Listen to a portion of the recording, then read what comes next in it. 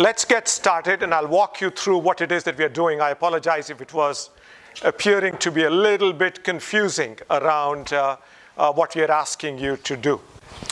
Okay, my name is Vijay Saraswat. Thank you all for being here. I'm delighted to be here to tell you about some work that my colleagues and I have been doing over an extended period of time now, almost 15 years now. This was work that we started at the IBM TJ Watson Research Center back in early 2014. I was at TJ Watson till late last year. Now I'm at Goldman Sachs, actually working on something very different, going back to some of my earliest work in AI and natural language understanding. So this is a very refreshing return to me. This opportunity to give you a talk about X10 returned to me to work that I spent, and my colleagues and I spent a lot of our intellectual capital on. So X10 is a programming language which we worked on, as I said, for an extended period of time. And it started out with a very simple goal in mind. And actually, let me put up some slides here. I'm going to alternate between slides and writing on the board. And I will also have X10 running on my laptop, and I'll show you some examples as we run through. And this is going to be a little bit interesting. There we go. Okay. And I'm going to reuse slides that Olivier Tardieu, a colleague of mine, has used most recently to give a multi-hour similar mini course in UK, at the Supercomputing Center in UK. So we have been teaching courses on X10 at various settings, supercomputing conference at other universities. I taught at Columbia for many years a course on principles and practice of parallel programming using X10 with Professor Martha Kim. And so these slides that we have put together reflect the work that we have been doing over a significant period of time. You will find a copy of these slides on the X10 website. So x10-lang.org is your friend. There is a lot of material there about the language. In particular, there's stuff on tutorials, and this slide deck is right up on the top. In the section on tutorials, you will be able to download implementations of X10 for your laptops. X10 is meant, as I said very early on, to solve one problem, and that problem is how do you program? How do you write single pieces of code that run on a very large number of cores, 50,000 cores, a very large number of cores, as you would need to do if you were writing code for a supercomputer. Now, of course, in 2004, that was the major driver. DARPA had just given IBM $100 million to build out the first petaflop machine. And as part of that exercise, as part of that piece of work, was the idea that hitherto people have been programming supercomputers using MPI, using OpenMP. CUDA had yet to be invented. So using a certain set of ideas whose roots lay in early work in the 90s around how to program these machines in an effective fashion. And the idea was that maybe the time has come to revisit the underlying programming models, and in particular, construct new ones that are oriented at not just the supercomputer programmer, but much in the way that Java unleashed a whole wave of creativity in the mid to late 90s and became a dominant platform for enterprise-level computing. The notion was perhaps we can do something similar now for large-scale computing. So that was the genesis of this work. I'll return to that in a second. The point I want to make is that you can run X10 on your laptop, which is not a supercomputer, not yet, and on very large machines, including very large clusters. And Boyana has been very kind to set things up on a cluster here at University of Oregon. And that is what we were walking you through, was the instructions on how you can get to that cluster, your accounts, your ID information, and so on. Now, if you are from typical computer science backgrounds, departments, you may not really have. How many of you have worked with Slurm? Oh, awesome. So more than I expected. Still, there are a lot of you who haven't. So typically, when you have access to a very large cluster, you don't get exclusive access to that cluster for your code. You get to share that with a whole bunch of people. And you know, computing, people must have told you, goes in cycles. So this is the cycle that refers to, you've got a terminal or some mechanism for constructing your job, and you submit your job. It's like a batch job that you're submitting to this large system. The advantage you get is that this large system can give you a tremendous number of cores on which to run your code for the duration of that job. Then that stuff is released and it goes back into the pool and other jobs can run. So you're working in a batch scheduling environment. You're not working interactively on that large system. Slurm is the thing that you use to submit such jobs, and you get to specify all kinds of interesting information about, you know, the number of cores you need, the kinds of connectivity you need, amount of memory, all those sorts of things when you submit your job. This course is primarily about resilient X10. And so we're not going to be emphasizing as much the supercomputing aspects of X10 as work that we started to do around 2010 or so.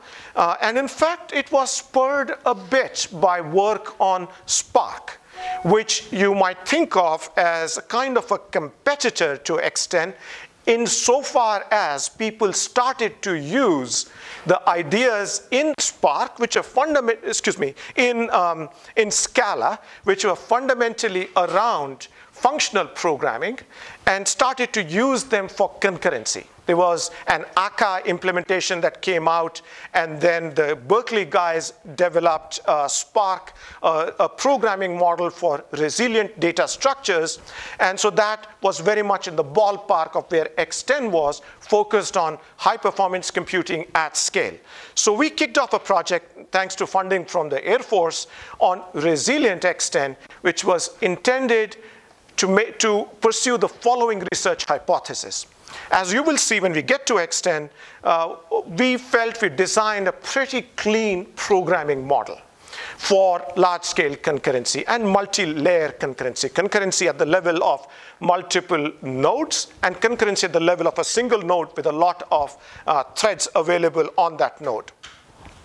So the question that resilient X10 sought to address is the question of, now you're running this program on all of these nodes, using up all of these cycles, what if one of those nodes goes down? So the notion in Spark of working with resilient data structures was to say, dudes, we are not going to give you a fully general programming language. We're going to give you one construct. That construct is quite useful. You can do a lot of things on top of it. But the advantage of working with that construct is that we will take care of things like a node failing in the middle of your computation. So we will get your computations to be resilient. We started out with the idea that we have now designed this wonderful programming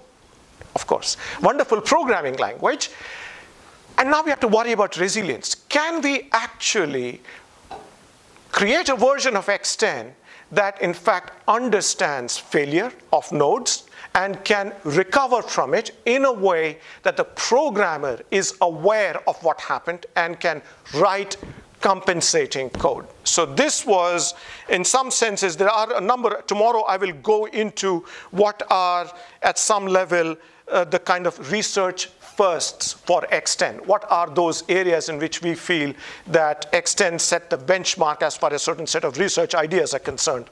And resilience is one of them. So resilient X10 is a programming language. It's not a model like RDD. You can write your own different strategies, your own different data structures for maintaining resilience while working on a large number of nodes. So the focus of this course, this mini course, these 3 lectures, is going to be on the resilience aspect and less on the scale out and run things efficiently on a large number of nodes without writing MPI angle. Okay. So that's what we are going to be doing. The 3 lectures, the first lecture today is essentially about introduction to the core programming model. It's called the APGAS programming model for an asynchronous partitioned global address space. Big mouthful, so everyone calls it APGAS. And this is the programming model that underlies the X10 programming language. You can think of X10's relationship to APGAS a little bit like APGAS is realized natively in X10. You could have an implementation of the APGAS programming model in Scala. In fact, the group did release such a library, or in Java.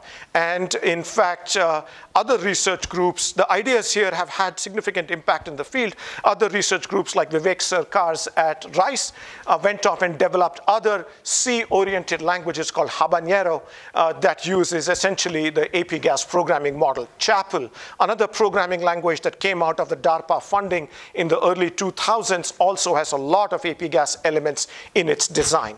So a core focus for the presentation here these 3 days is going to be this programming model and its realization in X10. So we built a whole programming language around this.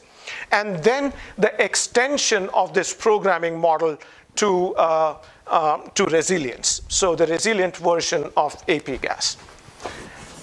And in any such enterprise, remember, this is a project that's gone on now for about 15 years. So there are more than 100 man-years of work that has gone into this project. So in any such enterprise, there are many, many things that you've got to develop. So we've developed, a new type system as part of the language design. This is a constraint-based type system. We have papers on that in OOPS Lab, 10 years ago. We've developed some variations on work stealing schedulers on the implementation side, a lot of the work on the implementation side, some on the compilation, a lot on the language design. Then a lot of new applications that showcase how this can be a better, a more easier to use programming model than MPI plus OpenMP plus X. That's the alternative that people talk about in the open source, in the high performance computing community. So we have done that, and then there has been some work on analysis of X10 programs, particularly trying to apply the polyhedral framework into the X10 context. So there are a number, about half a dozen research threads in which there's been significant contribution by multiple research groups working on X10, and I will summarize that tomorrow. So today is the introduction to the core APGAS programming model, and we'll work through a bunch of programs so you start to get a feeling for how you would write such code. Tomorrow we will look at some of these elements, these disparate research elements that make up the X10 project. We'll look at some of them, and in particular we will dive into an operational semantics, so a formal notion for what it means to execute X10 programs. And the reason I've chosen to do that is that resilience is a very slippery concept to get your hands wrapped around. And in fact, when we embarked on this endeavor to do a resilient version of APGAS, the basic ideas were simply not clear to us. And we talked at length within the group about how we are going to do it, and eventually realized for our own sanity, in order to avoid going around in circles on these complex issues, we needed to formalize what it is that we were talking about. So that led to a formal semantics for, as usual, it's kind of an abstracted version of the language. A formal X10.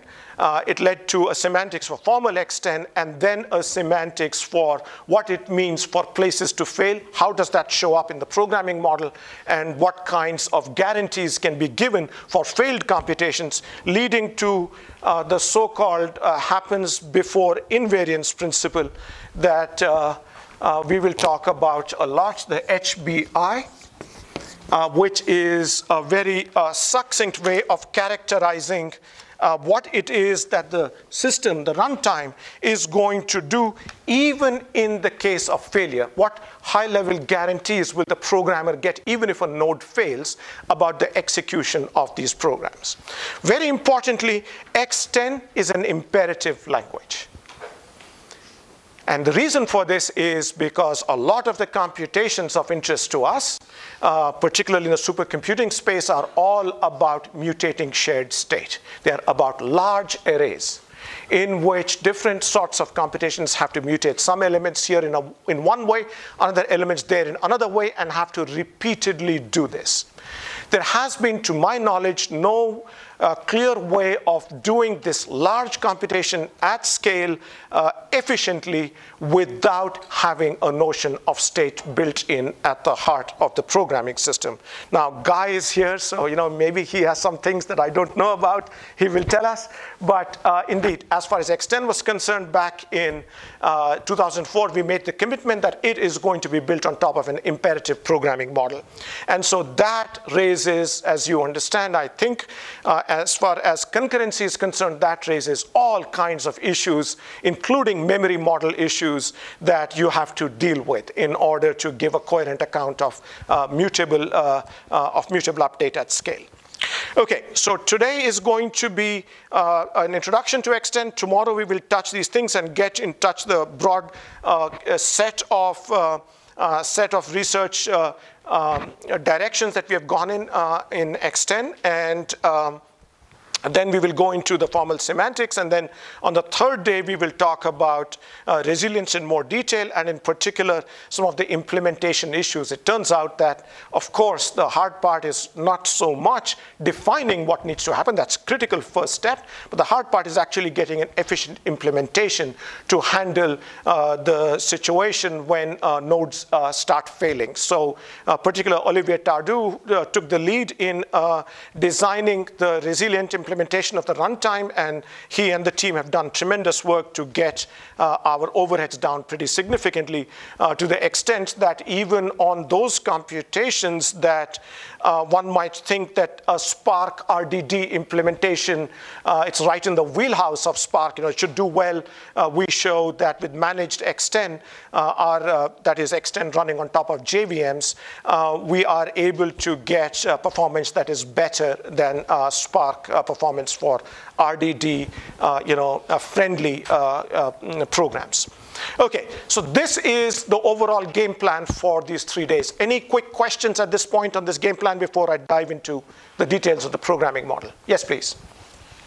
So for people that are familiar with Spark, I was just going to ask you if you could comment in relation to Spark, and you just did. But people that know something about Spark, does that knowledge translate over at all? I mean, I thought Spark wasn't necessarily imperative. I mean, you can have mutable state, but not really. So I will deal with this more on the third day. The quick answer is that, again, what I said earlier, there is an underlying data structure, RDDs, that Spark was originally built on. So its notion of resilience is focused around programs that use RDDs. The point about resilient X10 is you can write any program in the X10 programming model, in the APGAS model. And as you will see, it's a very rich model. It allows for recursive spawning of networks of activities across multiple places, going back and forth on the unbounded depth. So it's not just a so-called single program, multiple data. You start from the top, send stuff here, here, here. They keep running until they stop running, and then you're done. It's not that. You start stuff here, it goes there, all over the place. And in particular, this has led to another research direction, which I will not have time to talk about, is the direction of actually new programming idioms that arise because we surface up in the programming model this massive asynchrony across many places. And in particular, this is the so-called global load balancing model, the GLB model, which we've implemented as a library in X10 and written a number of other programs on top of GLB to handle the execution of irregular computations on large systems. So that sort of stuff now you can ask, what happens when a node fails in the middle of execution of that kind of stuff? And you will get an answer here. You can write resilient versions of that kind of code as well.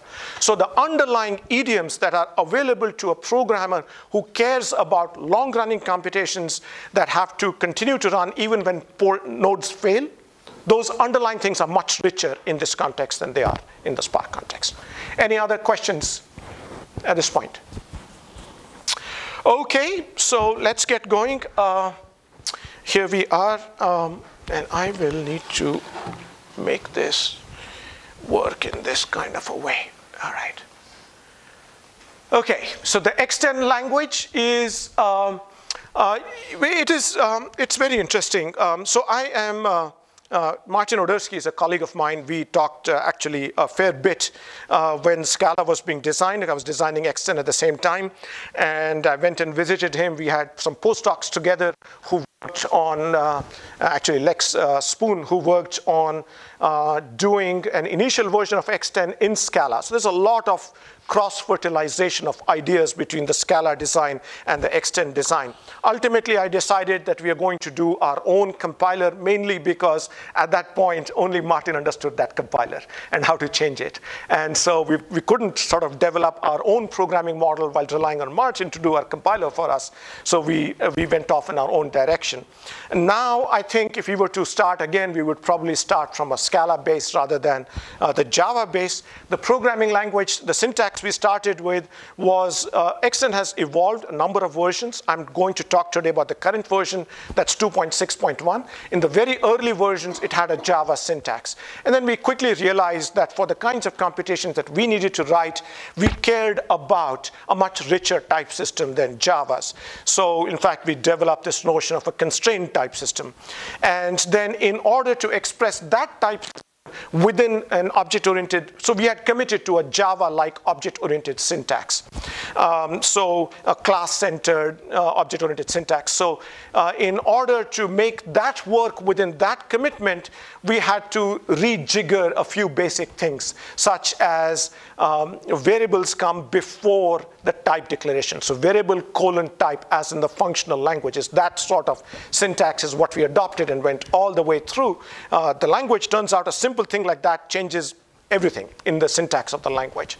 So our language ends up looking a little bit like Scala from a syntax point of view. It doesn't have, Scala's support for implicits, which I think is a really beautifully done portion of Scala. So it doesn't have that. That's a pretty complicated notion that we ended up not incorporating into X10. Our focus is on scale programming in the context where your code is going to run on many nodes. Each node may have many threads, physical threads available, and you want to write a single piece of code that runs on all of these resources instead of writing the communication in MPI and the single node stuff in OpenMP or CUDA. So that's the genesis of, of the APGAS programming model. And the idea behind the APGAS programming model is actually fairly simple.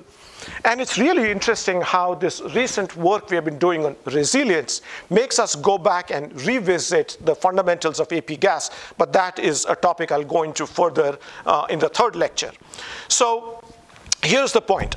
You are going to run your code, let us say, on 1,000 nodes, just to pick a number. What kind of apps, and it's going to be imperative. So what kind of abstraction should be surfaced to the programmer who's going to write such code? This problem has been around for a while. And the folks who initially worked on this introduced an idea of a distributed shared memory. So the DSM. And the idea was that, look, we're going to pretend that our heap exists in sort of a space over all of these 1,000 nodes. So any thread in any one of these nodes can read and write data structures in this shared heap, regardless of where that data structure is actually located in these 1,000, let me use the word, places. If it's local, great, you're going to operate locally. If it's remote, you're going to, under the hood, use a runtime system that sends messages off to that place, executes stuff there, and gets you back the results, and so on, right? certainly sounds like a plausible thing to do. So people went down that path and did it. The big problem, of course, is that there are something like 4 or 5 orders of magnitude difference in latency and maybe bandwidth between what is available locally within a thread on chip in cache versus what is available across the network. That is way too much for a runtime system, an automatic runtime system, to compensate for. So yes, you could write code in DSM, but you really had no guarantees about how your code was going to perform. And so without that performance, particularly the reason for going to large scale is because you need to run code on very large problem instances, and you need to run it efficiently. So if you're going to work in a context where you need efficiency, but your basic abstraction is robbing you of that efficiency, well, that's not really going to work. So we realized back in 2004 that this is a central problem that we would have to tackle. It turns out, unbeknownst to me, when I designed this programming model, unbeknownst to me, there were, in fact, some people in the high-performance programming community who had invented an abstraction called partitioned global address space. And so we did something that was exactly like that, but with a twist. So let me quickly tell you what the PGAS model is like, and then we'll describe what this twist is. So the PGAS model says our heap is not a single flat heap. We are going to introduce a notion of a place. And so your program is going to run over, what I mentioned earlier, 1,000 nodes, 1,000 places. Now, to fix your intuitions, think of a place as an operating system process. So you're going to run over 1,000 processes. Each process has access to certain resources. In this case, memory, backed by virtual memory out on disk. It has threading. It has some computation available to you. And of course, it has the ability to run your programs against that data. So this is, if you're thinking in terms of a Java-like setup, then this is an instance of a JVM running on, so it's a JVM or a process running on node 1. And you may have, running on many nodes. So what we are going to do in the APGAS model is we surface this idea of places in the programming model. That's a big step we take. So you, the programmer, are no longer going to have the flexibility and freedom of simply saying, oh, I create an object. It's on my heap. I can read, write. I can do whatever I want. No, you have to worry about where is that object. So you have to worry about the places on which your program is running and where you create the objects in those places and where that mutable state lives. That immediately raises the question of how are you going to program against such a thing? Because ultimately you have to bring code together with the data on which that code has to operate.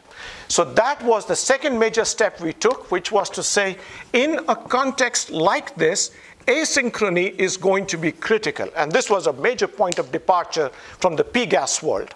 So let me quickly describe how the PGAS world used to work like. And this is, again, the HPC folks who do things on top of MPI and OpenMP used to follow this framework. So what it looks like is the so-called, what most code is written in looks like the so-called SPMD, or single program multiple data programming model. Now, what is this model? This is suited well for situations in which you are going to run very regular code. Essentially the same code, but on a vast amount of data. And let's say somehow that data is organized well in an array. So maybe 2-dimensional array, 3-dimensional, whatever. It doesn't matter that much, the dimensionality of the array. To give you an example of what kinds of computations fit such a scheme, weather prediction is such a thing. In fact, you look at this wall of a room. If you're trying to figure out heat transfer across the walls of a room, that's something that you can use partial differential equations to figure out exactly what is going on.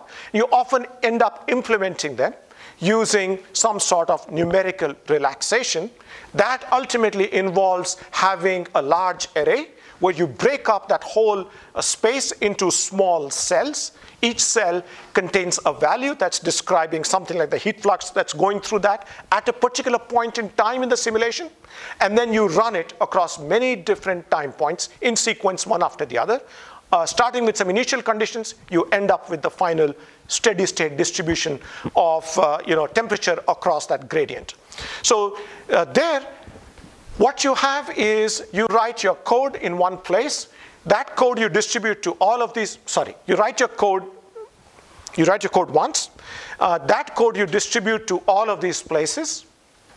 And then you kick it off synchronously. You send an instruction, you send a signal to all of these to start executing. They all start executing until the programmer introduced step called a barrier. And then the first one to hit the barrier stops. They all stop until everyone has reached that barrier. Typically, after everyone has reached that synchronous phase, there is some shuffling of data back and forth. Again, if you're going to look at a wall like this, so when you've got a wall like this, where are the places?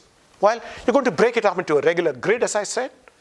And then depending on the number of places, you've got 1,000 places. Okay, you're going to break that up. 1,000 is bad. Let's say 10,000. You're going to break it up into 100 times 100 grid. Okay, so now you get to choose as a programmer how you break up these elements across the 100 times 100 grid. Typically, you could put a square grid, a common square grid, at the top left, and then you go around to the right, you go back down, you lay it all out. You tile it out across these 100 by 100 places. But when you do that, your physical boundary between two successive layers, if you're going horizontally across, then this layer and the next layer, sure, you've got a boundary. That's adjacent. But then you wrap around, and the guy below this, he might be many processors, many places away. So not only do you need to do local computation and then a global barrier to make sure that everyone has reached a local computation, but periodically you need to exchange boundary condition values. So that means this guy has to exchange values with the guy below, guy to its left, guy to its right, guy on top. And it can only do that when everyone has reached that whole point. So the SPMD model typically looks like local compute, barrier, shuffle, exchange of data, repeat, until a condition is reached when the error that you're looking for, from one iteration to the next is below a certain threshold, and then you stop. So the lovely thing about this is that this smells very much like a sequential program, except that the massive amount of data forces you to make it work across many places. So for sure, you want to make such programs run you want to be in a situation where your programming language is going to be able to express such programs in a very simple fashion and run them efficiently. And so you want to make sure that SPMD code runs in your APGAS programming model efficiently. But the big step we took was the recognition back in 2004 that the more parallelism you bring into your system, you're going to run on 100,000 nodes. This kind of global synchrony, while very useful from a programming point of view, is going to be a big problem to implement efficiently. So we should start surfacing to programmers the idea that in fact your underlying systems are asynchronous, not synchronous. And you do that by surfacing a programming construct that focuses on asynchrony. So these are the two key ideas behind APGAS. One is the programmer has to deal with places, and the second, the programmer has to deal with asynchrony. Okay. Then, of course, as happens in any, by the way, so we face in any research project, particularly in programming languages, you always face this question: what am I doing? Am I designing a programming language for the whole world to use, or am I designing a programming language as a vehicle to explore certain ideas with the hope that eventually, who was it who said that the language of the future is going to be Fortran? That's always Fortran. Whatever programming language you do, ultimately its success, measure of success is, did it influence Fortran? Right? So we essentially went down the path of saying, we are going to explore these ideas in as pure a fashion as we can, but we are going to develop them in a very real fashion. So these are languages that are available for use by real people to do real work. And that sort of as you will see, we have had interesting payoff from that point of view. Okay. In particular, where this led us here was another fundamental dilemma when you do high-performance computing, which is, are you doing a native implementation? Are you doing a managed implementation? Managed implementation is compiling out into JVMs, a managed runtime that gives you that handles a lot of things like garbage collection, threading support, and so on. And native is, you got access to the raw machine. Of course, in the HPC world, everyone operates at the level of native stuff. But in the enterprise world, and we lived right in the middle at IBM of the enterprise world and the HPC world. In the enterprise world, it's all Java, which gives you all managed environments, which gives you a big benefit. So we chose to go down both paths. This was a big, big commitment, and it had ripple effects throughout the language design, throughout the runtime design. But eventually, we've carried that through even till today. When you go there, you download, you have access to 2 versions of X10, a managed and a native. More or less, all the features work on both, but there are certain features that work only in one and not the other. So that took us down the path of a compiler, runtime, standard library, an IDE. We spent a bunch of time developing an IDE and used an open source, and we made the commitment right day one, this is going to be an open source development, because we realized that even with, as I said, hundreds of man years have gone into this project. A lot of the time also has come from people who are not at IBM. So, and that you can only make happen in the context of an open source project. So this is what we are doing. These are a whole bunch of links that this has now become 260 and 261, mainly because of the resilience work. So website, language spec. We spent a lot of time being very careful, as Martin did with Scala as well, being very careful about, you don't have a language until you have a language manual. So being very careful about what we put in the language manual. So in any case, it's out there.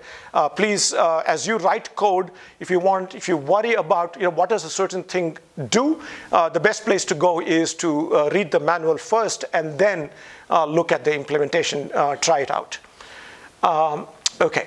So let's get to look at some code now. Well, I mentioned all of these things. We are designed for scale and so on. A few constructs, type systems. Yep, we mentioned this. You've got command line compiler and launcher for OS, for Linux, Mac OS, and Windows as well. AIX, an IBM specific system. It runs Java v6 and up, an Eclipse-based IDE, which is, if you are going to be using X10 and you are familiar with Eclipse, then this is worth using.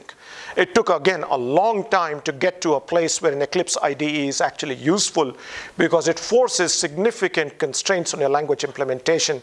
The parser has to be incremental, the type checking has to be incremental in order for things to work reasonably smoothly.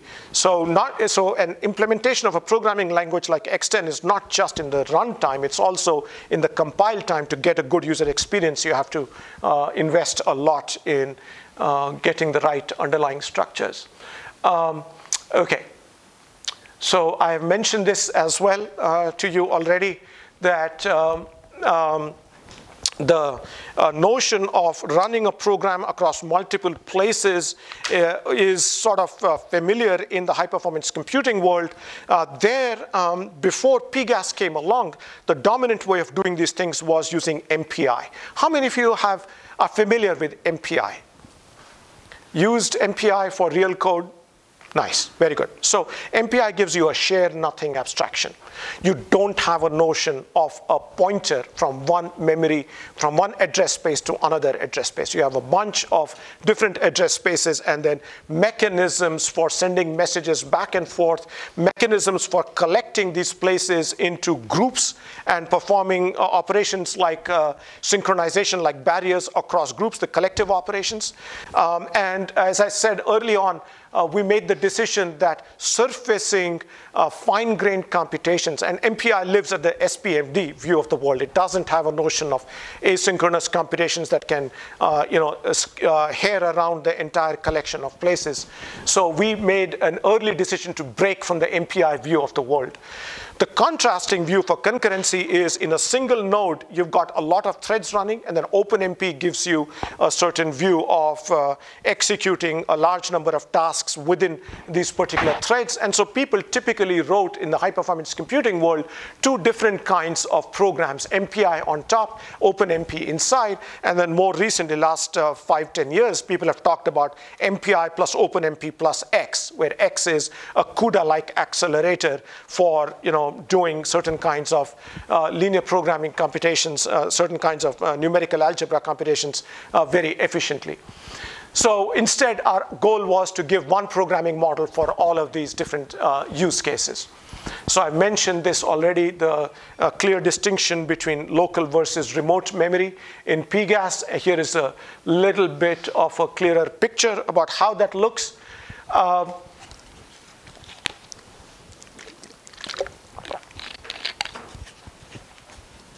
Program runs in many places. Each place has a local heap within which data lives.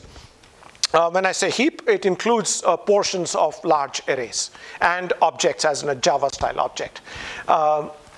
And a bunch of activities that are operating on that local heap.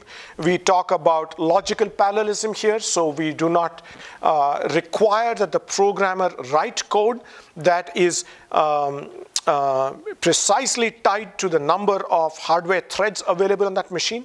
Rather, there's a notion of logical parallelism, as in many other high-level parallel programming languages. And then the key idea is to surface these constructs in a very simple and general way. And here, my background in programming languages is more from the theory side, from the semantic side, and the notions of designing compositionality into your programming language. Few orthogonal constructs that work well together. That's sort of motherhood within the communities for programming language design that I come from. And so we did that here.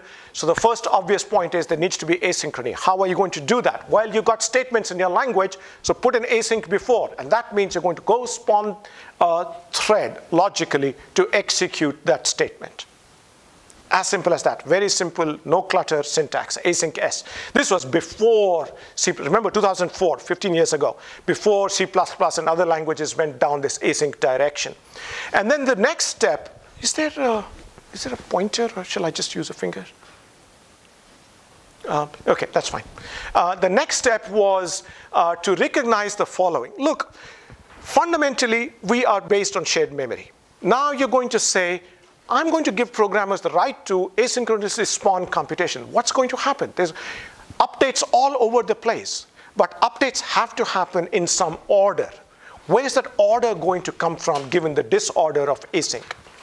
And so that led us, and again, this was actually before we realized that Guy and Charles and others had worked on Silk. That led us to the notion that there's going to be a dual to async, and that's finish. So finish S, think of it like this. You are going to run this statement S. And when you run this statement S, that's going to be sequential code as usual with some asyncs scattered in. It's going to be a whole tree of computations. Those asyncs may spawn further asyncs and so on. Finish S says execute that entire collection of activities until they have all terminated, until they're finished. Only when they have finished do you go on and execute the next statement after finish S. Is that clear? Okay, yeah? So does async kind of gives us an object on which we call No, finish? no. That's a very important decision we made early on. We are not reifying that thread. And the reason is because we are not guaranteeing to you that at runtime there is something like a thread that async is connected to. Because we want to have the flexibility to have a lot of asyncs, where at runtime there may be very few. So no, async does not surface an object on which you can call a method like a finish. Now, My friend Doug Lee and company, same time Doug is working on the fork join library, and we had a lot of interactions with Doug around the design of all of these things. He had to go a different path. He didn't have a compiler. So you have to go the path of saying these are surface as data structures on which you perform things. So fortunately, a lot of these things are available in different ways now for people to program it. If you wish, you could write that code in X10. Nothing prevents you from doing it. But the underlying thing does not give you that object. This is another question. Okay, so that's async and finish. And in some level, that makes sense even in a single node. Okay? The nice thing that you get in X10 is then you get this. You get an at. So just at the same level as async and finish are about concurrency, at is about place distribution. So you're running code in a particular place. You can say at ps, and that says, my current thread is going to stop executing. It's going to move state, and I'll tell you in a minute what that state is, to another place, P, and there it's going to execute that next statement, S. No restrictions on how these things are nested. I go to that other place, I execute some code, that could be an async. That could be a finish. That could be an at to another place. All of that recursive possibility is permitted by the language syntax, by the runtime, is designed to support such profligate use of structure of code moving around from place to place, touching the data that it needs to at whichever place it is. So at ps will execute the statement S there. At p is synchronous in that you do not go on to execute the statement after at ps until S has executed. Of course, S may have asyncs inside. So S terminates even if those asyncs are still running. It's not a finish. Okay? And you come back. If you want a finish, then of course you would write an at p finish S to ensure that all those activities have terminated before you move on to the next one. Okay. This is the expression version, which actually returns a value after doing it. And then you can continue with that value, which it turns out we do use that a fair bit. Now, let me quickly address something here. The question is, what is the state in S? That you can, what are the references you can have in S to state outside that statement S? Now, we're all used to writing a nested block code where nesting matters a whole lot. And there's lexical nesting, so there's a variable declared out there, and there's a nested block. Within this block, I can refer to that variable. Very easy, convenient notion of using syntax to carry a lot of implicit references. Effectively, that supplies a context for the execution here. And that context is all the variables declared above us. But now I'm going off to this other place. Those variables are back here. Am I still allowed to access them? And the answer is yes. You don't have to do anything in the syntax to distinguish between a reference to a variable that is declared within S or a variable declared in an outer scope to S. That variable X you refer to in exactly the same way. And you leave it up to the runtime to ensure how that access can be implemented efficiently. So in particular, the current runtime will actually, at compile time, get a handle on all the references that are in the scope surrounding this, and generate code which will gather that state and send it off to the other side to be operated upon there. But only a read-only copy of that state. If you need to mutate, the only way you can mutate an object is you have to go to the place where that object lives, and then you can assign to that object. That brings us to how can you have a handle to an object that goes from place to place. That gets us to a global ref. So a global ref, it's a Java-like language. You create an object using whatever, new of something, and you get back a handle. You get back a reference to that object in your local heap. That reference you pass to a global ref, and now you will get back, and the square T is simply to say this is type generic. So quickly, I'm not going to be able to get too much into X10's type system. X10 does have generic types, and we also split from Scala there in that the generics are not implemented by erasures. The generics, we actually reify types and we carry them around at runtime. I won't get into this. As usual with type systems, there's religious debates on both sides, which is the right thing to do. I will say this gives you a lot of flexibility, but there is a runtime cost to doing what we did. So that says this is a global ref of type T. So what you get back is a handle, which is a global ref, and the only thing you can do to this global ref is you can ask, is this pointing to a local object? And if it is pointing to a local object, you can get that local object back. Otherwise, you try to get that local object back, and it's not local, you will get an error.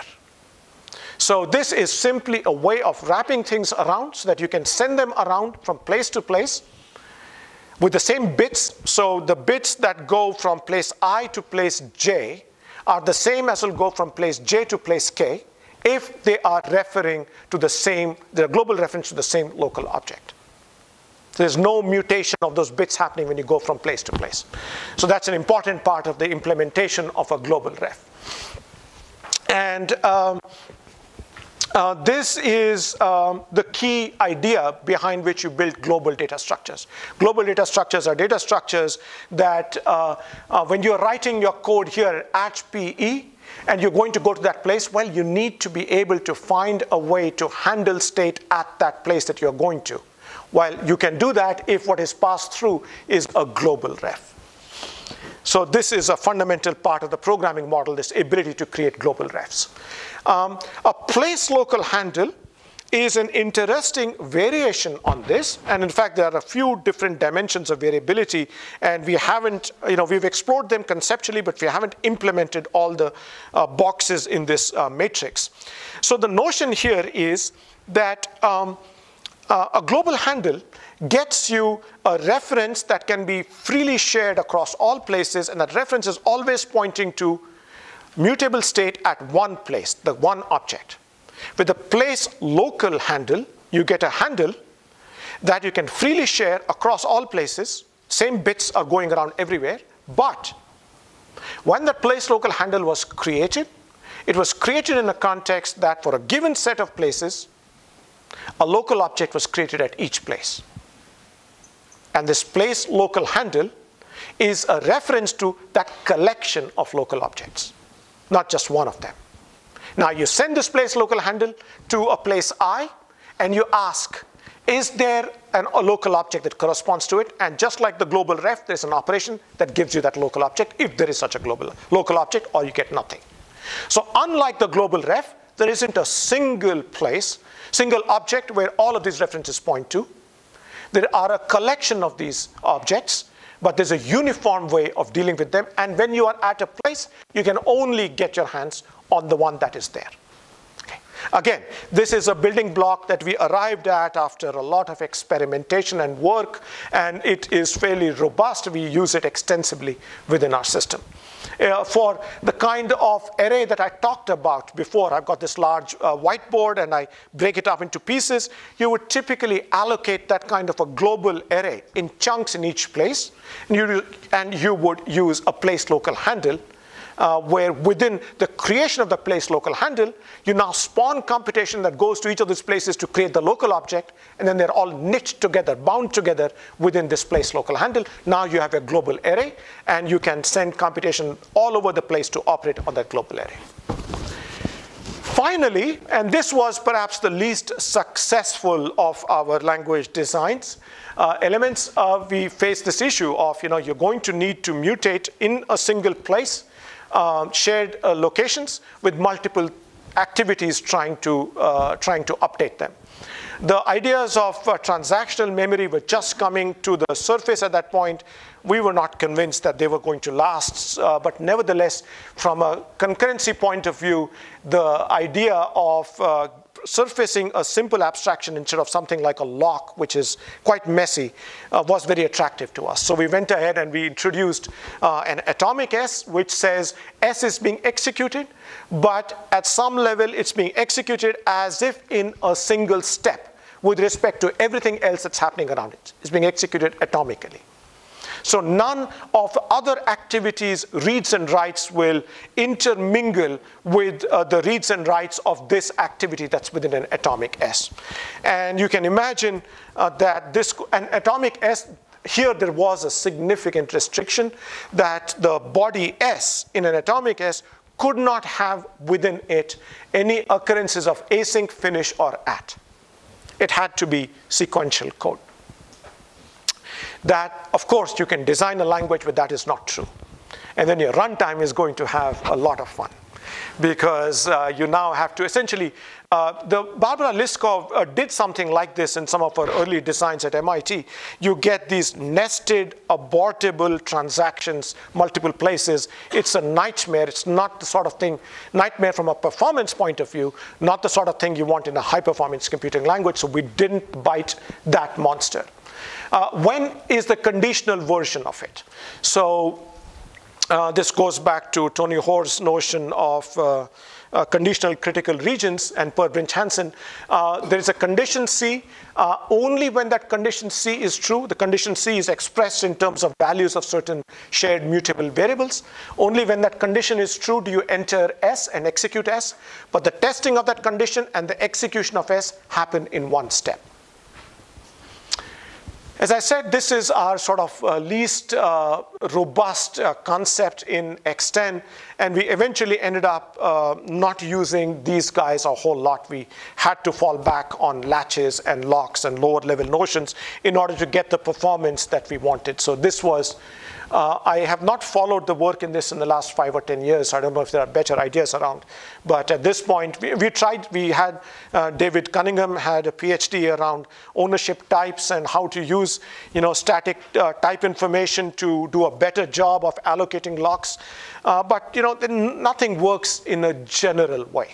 So we did not end up implementing anything interesting there. Okay. So the idioms, now you can see how the kinds of idioms I've talked about earlier can be written in this style.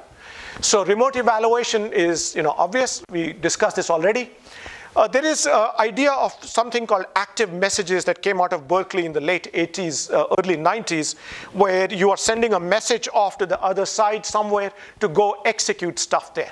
So as soon as you put an async as the top level body of an at, you're basically saying that the next statement after that at can execute immediately once this message has been sent off to the remote side, because there's nothing to wait for. So that is the idiom in X10 for expressing an active message. SPMD, this is an SPMD without barriers. So it's a simple kind of an SPMD. Within a finish, you run a for loop. Of course, we reified the notion of a place within the programming language. There's a runtime library that gives you place objects. And it, in fact, gives you a handle on all the place objects. So that's what place.places does. And by the way, as I say, when we designed X10, we didn't have the notion of resilience in mind. This is a big problem if you're working in a resilient context. There is no notion of the global set of places. Something may die as soon as you go look for it. So this sort of a thing is what you need to use the computer science technique of one level of indirection to handle if you're going to have places that are going to fail. In any case, I'm giving you the simple version. So this says, on all the places that are in my system, so when you start your computation, you specify in X10 today, when you will run computations, you will specify the number of places that you're going to run on. So this will iterate over all of those places, and then you go to each of those places and you run asynchronously some code there. The outer finish makes sure that they all come back together. You wait until they're all finished, and then you go execute. As I said, there's no barrier here. To introduce barriers, we introduced to support barriers nicely, we introduced another idea called clocks. And tomorrow, when I discuss some of the research directions that we took in X10, I will mention clocks in passing. Clocks give us a nice lexically scoped way of dealing with barriers, while preserving the fundamental sort of X10 idea of trying to keep things as dynamic as possible. So that was that. An atomic remote update. Well, that's easy.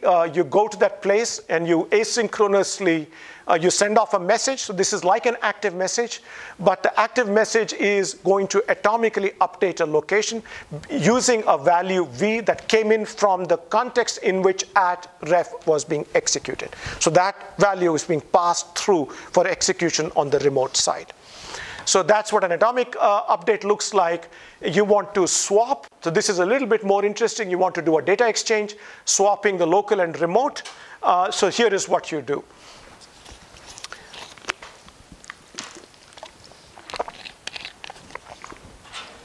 You go to the, do a finish, go to the remote place @r asynchronously. There you get the value of that remote thing r in a local variable, _r. You update it with the value of your local variable that you had obtained before you went into this. And then you come piece of code. You come back to your original location and you update this very L. Now this better be a global reference. So when you do this round trip, you're still referring to the very same object. You come back here and you update it with the value that you read before you assign. So just like what you would do if you were doing a swap on a single thread between two locations, just like that, except that you have to throw in ats and asyncs and finishes in the right way to ensure that you get the atomicity that you're after. Of course, this is not atomic with respect to other things that might be going on. They might be updating, so I don't have an atomic here. So there are other updates going on to R and L. They will happen interspersed with all this. If you want that guarantee, then you got to put in an atomic, but that atomic can only happen here. You can't put an atomic around the entire finish because of the restrictions that I gave you earlier. Any questions on this? This is sort of the basic programming model for APGAS.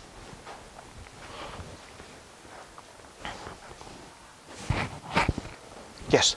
The last line of the swap, why do you need an async? Because there is nothing waiting on that side for this to return. There is no code here. Okay? If you didn't do that, and the naive runtime wouldn't need to send a message of completion back. But there's nothing waiting for it, so why bother? Right? Okay. Any other question? Okay, so let's go on. So I guess at some level I should say right here that one of the achievements I'm proudest of for the X10 team, what we did, and again Olivier Tardieu did the major work on this, was we made this work for 50,000 places on the big P7 supercomputer that came from IBM many years ago, I guess 2013, 14, around then. We showed DARPA, this was our sort of final exam. We showed them a bunch of benchmarks, the usual SPMD benchmarks and some new benchmarks that we designed. We showed them operating at scale using these idioms, which effectively boiled down to showing that we could actually implement a runtime that worked with simple things like this, but still gave you performance. The sequential language. This I'm going to gloss over. This is essentially vanilla. It's Java, as I said, but with a Scala syntax. And some people have told me, you got it exactly the wrong way around. That's okay. Java programming model, Scala syntax. They wanted a Scala programming model and a Java syntax. So you get classes and interfaces. You get single inheritance, multiple interfaces, the usual Java style. And by the way, we are not reusing the Java compiler. We have written our own compiler that implements all of these things, in particular because we needed to implement them on the C++ toolchain, as I mentioned before. And we had new things that were not Java specific, not Java compatible, like constraint types and generic types. We have virtual dispatch, like normal self-respecting object-oriented languages, overriding, overloading, static methods, packages, files, garbage collection. So there's automatic garbage collection going on within a single place. We actually had a paper on an implementation of a global garbage collector. So of course it is possible to get cycles across multiple places which are all not reachable. So you got garbage globally. So we did, Kawachia had a paper on, and I don't remember the details now, but we did implement, at least for managed X10, a global reference counting garbage collector. Turns out that the Java, and this is, I'm going to have to gloss over this very quickly, unfortunately. The Java programming model, particularly with respect to object initialization, is very tricky.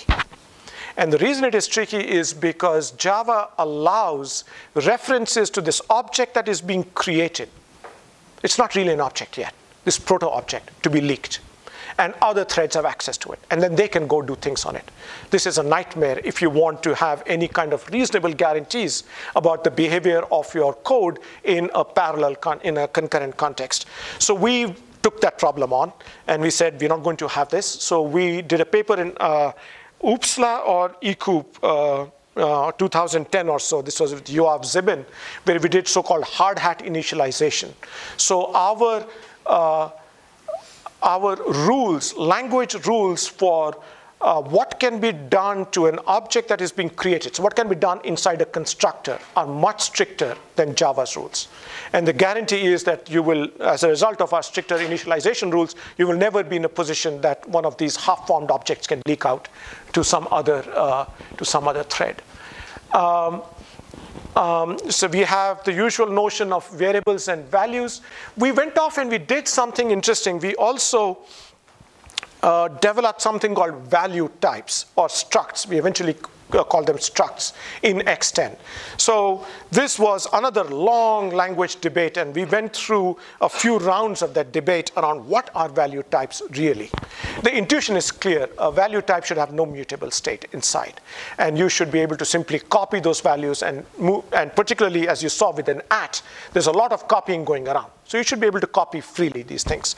So you want a principled way of distinguishing when you can copy freely and when you've got to preserve the notion that there is a mutable location inside it. So eventually we came up with structs that look very much like C-level structs. And then there's also this notion that you want to be able to point into the middle of a struct. So let me put it like this.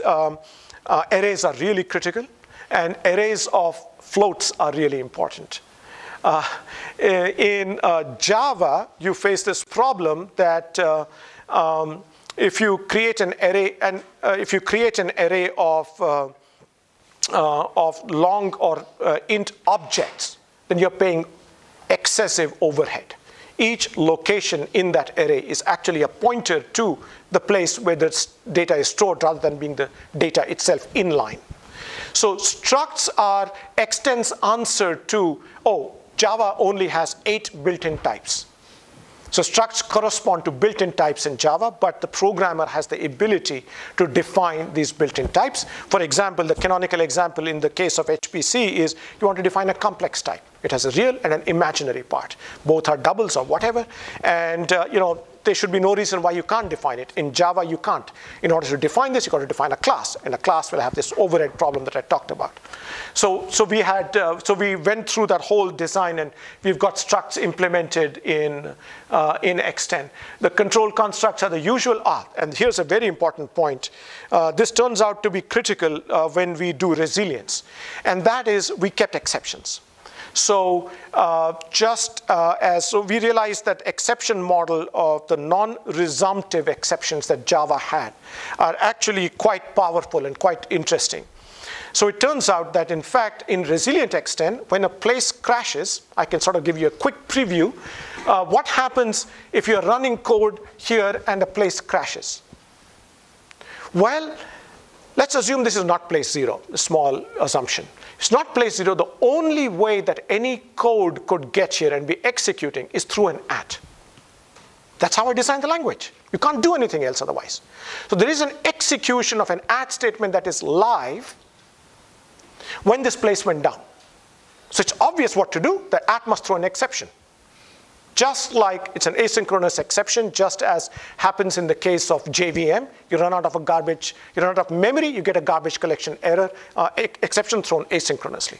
So we build on the exception mechanism of the underlying sequential language to carry information about what happens when you run out of underlying physical resources that are critical for execution. In this case, the place vanished. Okay. And so this foresight, if you would call it, of keeping exceptions in the language paid off handsomely when we went to resilient X10, where in reality we had to do nothing else than this. Recognize that we can throw exceptions and recognize we've already built our language model in such a way there's an arm's length relationship between mutable code data here and mutable data here. You've got to execute something to get there. And so that is the place where you say you can break if that place, remote place goes away. Okay, so, and then we did comprehension loops and iterators. I'm just going to skip over all that. The syntax, you will start to see code tomorrow, which will make all this very clear. The x:\int, I mentioned this before. The declarations are with val, var, and def. We have function literals, you need them. And since then, Java has function literals too. And they are things like this. As far as possible, we obviously use a functional style for all our APIs. So, you've got reducers and scanners and all those sorts of things as well on top of mutable state. And then types are,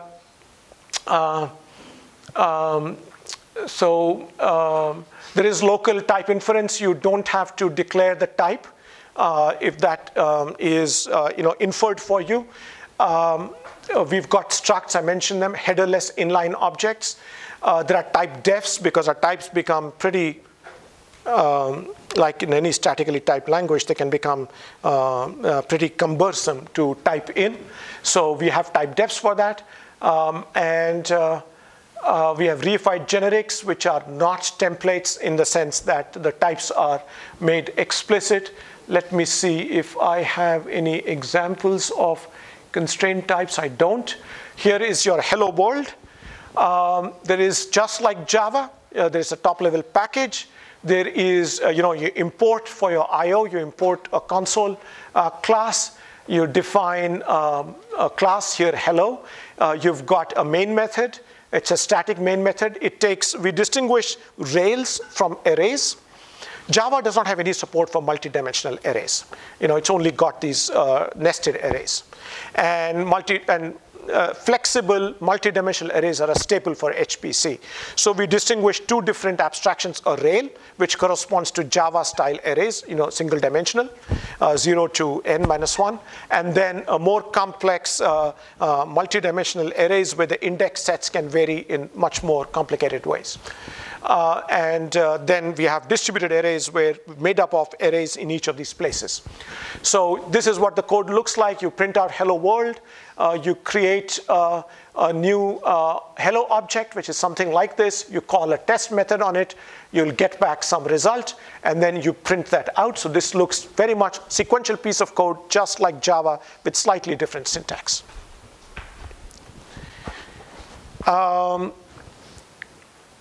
You'd compile that on a C++ backend like so. This creates an executable hello that you can then execute. On a Java backend, you get a class file, and then instead of running with Java as the command line argument for invoking a JVM, you run it with X10, which internally invokes the JVM and supplies it with this class. There are a whole bunch of compiler flags that you can provide, which we support generation of optimized code, no checks. There are lots of runtime checks for bounds and things like this.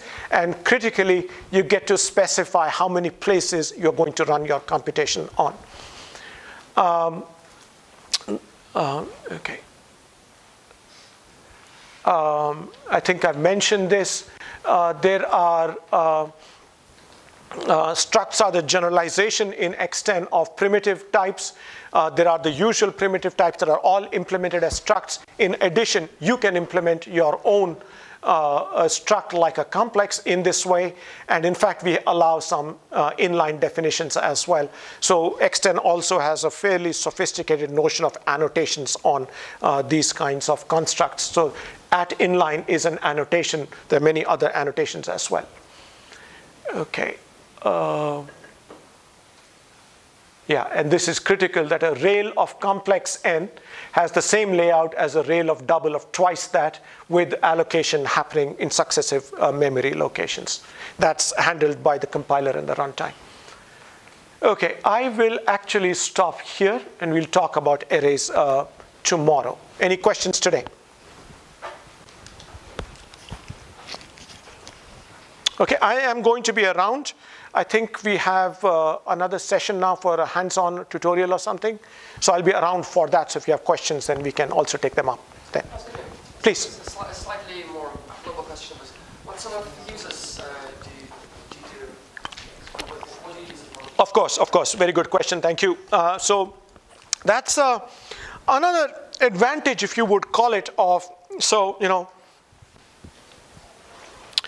the US entrepreneurial world is an amazing world. We've had Bell Labs, and we've had Xerox Spark, AT&T Research, IBM Research, places which have stayed for a very long time. And what they offer is a context in which a project like the X10 project can be executed over a very significant period of time. I have now spent 30 years in corporate research labs, and besides X10, I've not had any other project last as long, right? It's a 10+ year project. Now, of course, we had DARPA funding for a lot of it, but still. The other big advantage of working in a corporate research lab is you get local uses. So I was chief scientist for a product in IBM, primarily because we took X10 and said it was a distributed in-cache memory with a rule system running inside it. And we said we're going to run it on top of X10. So we made that work. So there was a release of the product with using the X10 runtime to the managed runtime, not the native runtime. This is why we had to stick with both a managed and a native, because there was never any hope that our business units would use the native version other than the HPC world. So we had some production releases of the managed X10 in products from IBM. And we've had a number of libraries and systems developed in the HPC world using this stuff, but nowhere near the success of Scala or the success of, I would say, now I spend a lot of all my time in natural language understanding and in machine learning, and I'm really sorry to say Python kills everything. So, you know, all of this fancy work we do in programming language design, a language like Python has actually won the day. So, so we use Python extensively, but don't use X10 at Goldman Sachs for our work. So, you know, that's the downside. But the flip side is, the other side is, there are a lot of PhD theses done on X10. So there's a work going on in a number of different research universities building on top of the X10 programming model. And then some of our colleagues in Japan did a graph library on top of X10, which actually has some pretty good numbers. I think there are references to this on the web page, that graph library. And it does much better than some of the other graph libraries that are out there that work on large graphs at scale. So that is the place where I see future work going in X10, is to develop for quote, big data, more consumable, not at the level of a programming language, but at the level of libraries for specific sorts of uses. I actually also did a deep learning implementation, an asynchronous stochastic gradient descent implementation a few years ago in X10.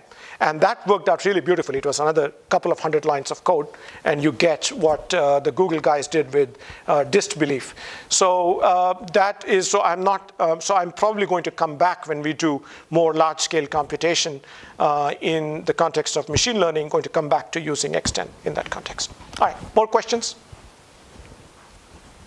Thank you so much. See you guys soon for the next session, and then tomorrow.